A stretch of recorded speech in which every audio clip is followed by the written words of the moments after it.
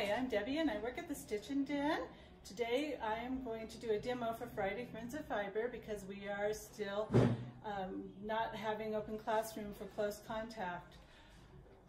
Today is also we're going to work with creating your own fabric using your scraps from your yarn.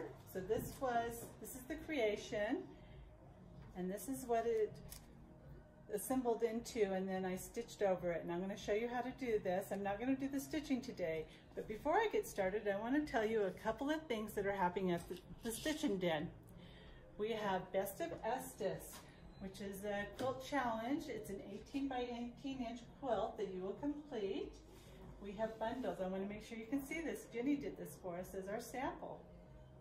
She used the spring summer packet, not to mean that you have to do a theme spring summer, but that's the colors that they kind of go together and that's what they resemble.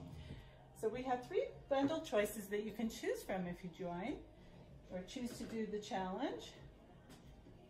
You choose one of them.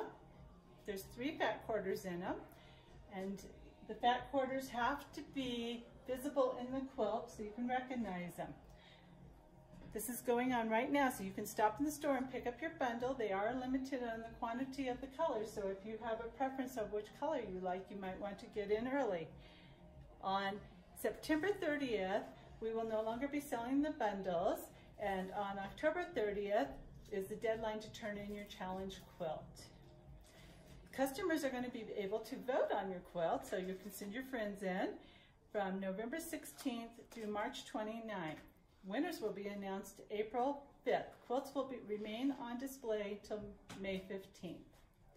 We also have the Quilter's Trek, which used to be called the Row by Row Quilting and Challenge, and it is starting June 21st. It is going to be 9 block patterns, and we will have fat quarter bundles to coordinate with those if you want to pick up the bundle for your challenge on that. And then on tomorrow, or actually I guess this is airing today, so it'll be Friday and Saturday, the 12th and the 13th, we have an anniversary sale in the store. Great bargains, and if you have signed up on our new reward program, you will get extra points for that. So let's get started with creating some fabric using our scraps that we have around. So for the creating your own fabric, I'm using the Sulky water soluble stabilizer. I cut a piece, and then I started off by, you have to make a base for your quilt. So I cut up some fabric. You can just cut them in little strips. And I cut some yarn pieces. You can take from your scraps of your yarn, or if you have little tail ends of your yarn, you can use those. You can use your felting yarns. Of course, you can use your fabric. You can also use those beautiful ribbons in this. So I started off with my water soluble, and then I started building a base here. I'm actually going to try to create a ponderosa tree. So I just put them together and I kind of stirred them together, and then I shaped them a little bit. Now this is your backing of this, so it doesn't have to be so perfect. And then I'm going to put the trunks on. The trunk, not trunks.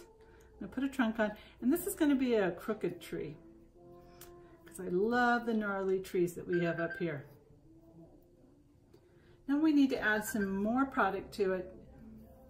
So I'm going to just put some, these are going to kind of represent some branches, and these are just the fabric strips that are cut.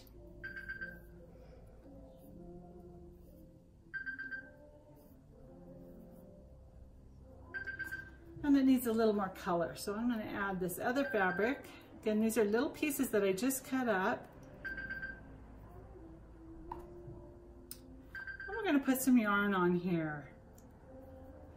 Trying to make them a little branchy, but not too defined, because this is a free motion, free fun to do, to have fun with. I'm gonna put my fingers in there a little bit and kind of stir it up a little bit. Then what I would do is I'm gonna add another piece of Sulky soluble water stabilizer.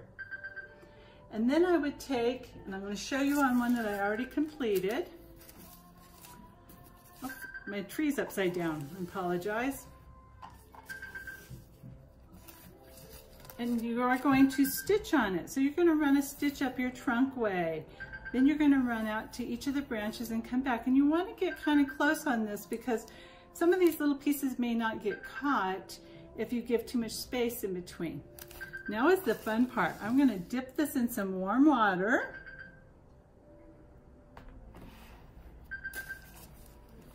And it's going to wash away.